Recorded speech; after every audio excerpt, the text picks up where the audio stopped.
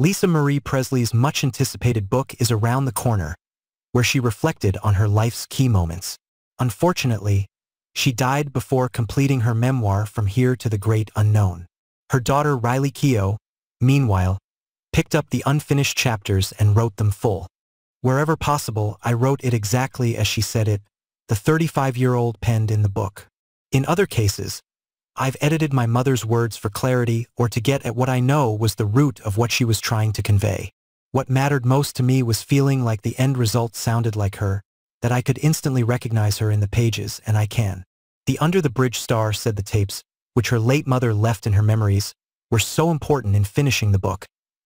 The tapes are an incredible portrait of the force of nature that she was, she told People. Depending on the day and her mood, she can sound locked in or distracted, vulnerable and open or annoyed and closed off, hopeful, angry, everything. You hear her in all her complications.